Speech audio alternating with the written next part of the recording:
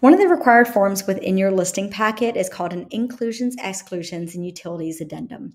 This is a form that goes right along with the exclusive right to sell, and it says what the seller will or will not be including in the sale of the house.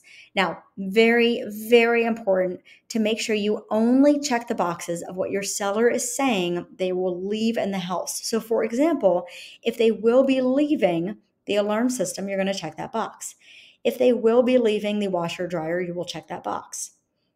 Make sure you have this conversation with your sellers to ensure that you're not assuming anything, because then we as agents are held liable to the sale of this house and what we may or may not need to then go purchase for this buyer.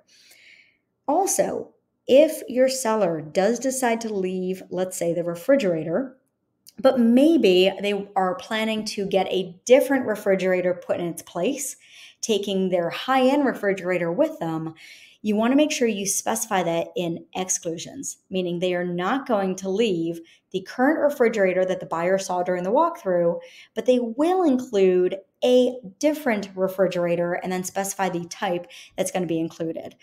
You do not want any surprises at the closing table or during the final walkthrough the buyer's walking through for the buyer to say, wait a minute, I thought they were going to leave this, and then it's not there.